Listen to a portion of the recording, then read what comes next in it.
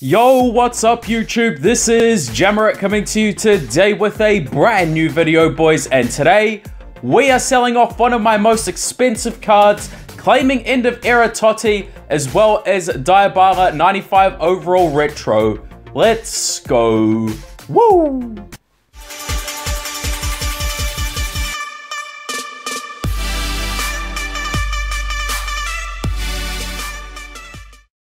So guys, welcome to another video on the channel. Now guys, we're just going to quickly open up a few Retro Stars packs. Shout out to the guy Pokemon Taha, who mentioned this in one of my videos to do the Carnival Dybala. So yeah, I'm just going to open up 2 packs, so it cost me around 300k. But yeah, let's see what we get, guys. We're just looking for the Retro Talent tokens, the silver ones, as well as the Carnival ones.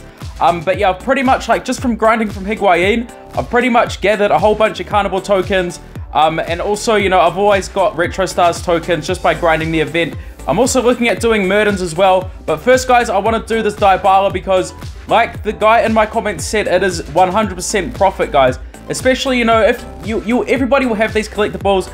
And yeah, I'm just opening the packs just because I can save on stamina as well. So let's see what we get in this. Do we get anything else in these packs? It doesn't look as though we are. We get a program pack token, which is nice. Silver ones are always going to help, guys. Anything else here? We get an Easter one. These packs are huge, man. These are really good value for money, these packs, guys, if you are completing the plans. Like, for example, you can sell the Luna tokens for around, you know, 15k. But yeah, let's just have a look at the progress on that Dybala. If I need some more tokens, I will go and get them. Then I'll be right back.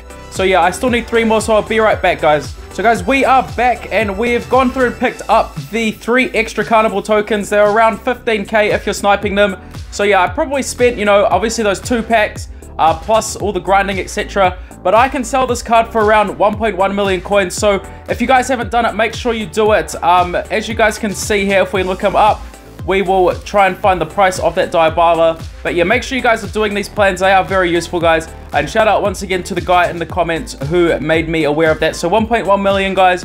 Definitely easy stuff to do. Anyway, let's get into the main part of the video. Anyway, guys, just in relation to me selling off Thiago Silva. So I did propose on Instagram whether or not I should sell him in an attempt to get the top transfers Neymar. As you can see, my coins are only at 76,000 at the moment. Like, I've been buying the PSG contracts and I fell short, so I needed to sell this Thiago Silva. Now, what I'm going to be doing in replacing the Thiago Silva is going to go and try and get Mascherano as high as I can. I don't think I'll get him to 100 overall because they are pretty hard to get that high unless you know, buy bundles, but I don't buy bundles, guys.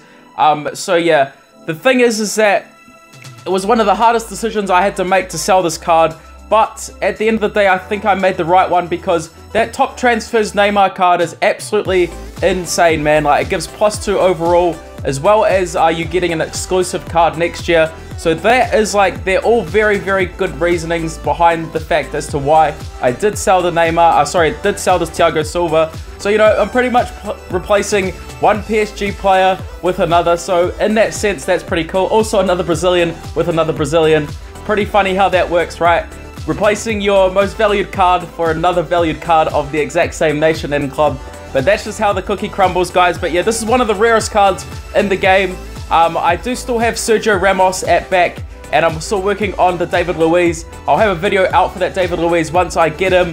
But yeah, guys, let's just go through and claim this. 4.8 mil coins, pretty crazy. So here we are, guys. The final time I get to see this card in my club.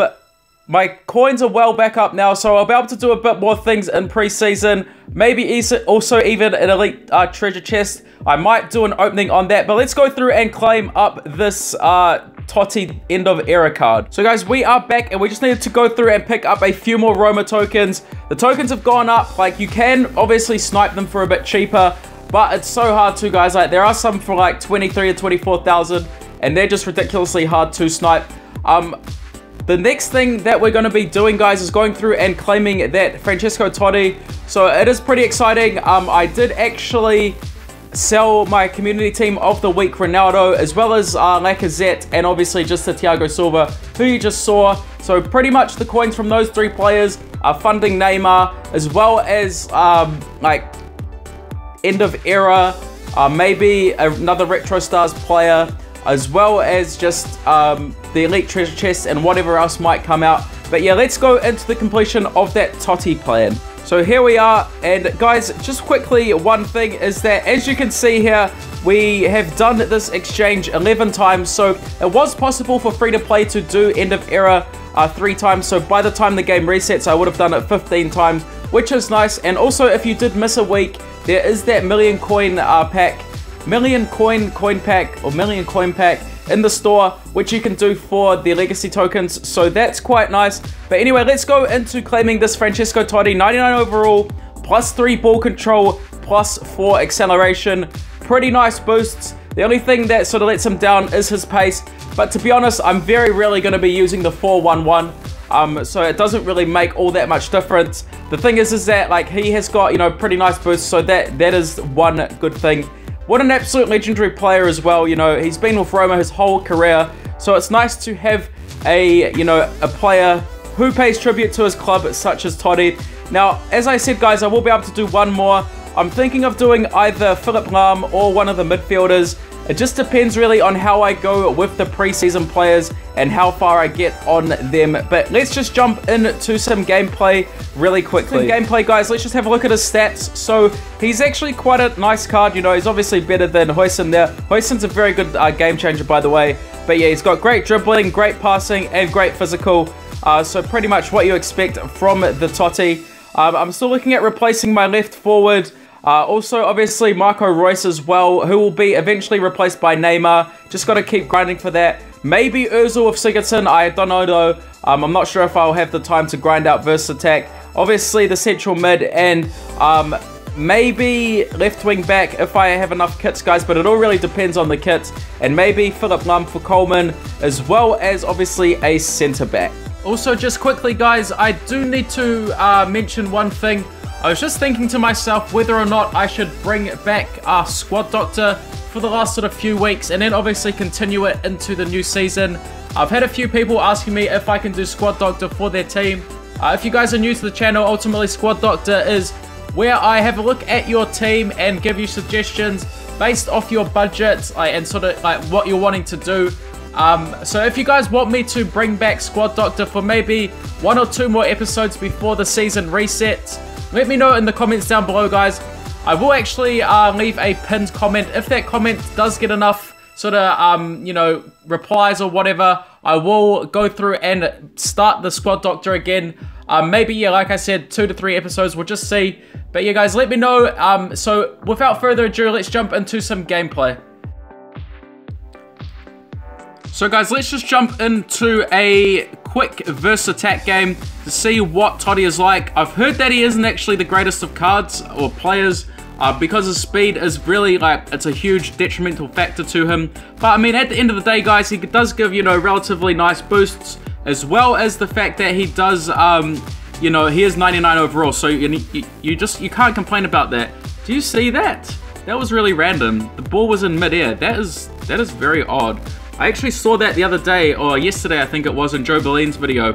It is a bit of a glitch that does go on at the moment, the fact that the ball floats sort of mid-air whilst you're running with it. But yeah, guys, who did you do in the end of era? Like, which cards did you pick as we hit the post there? But Higuain is there to finish. Higuain is a great card, man. I do really like him. Like, he doesn't have the pace like, say, a Griezmann does, but he does have that finish, man. He does have that finish, and he does have the knack of, you know, just being in front of goal when you need him.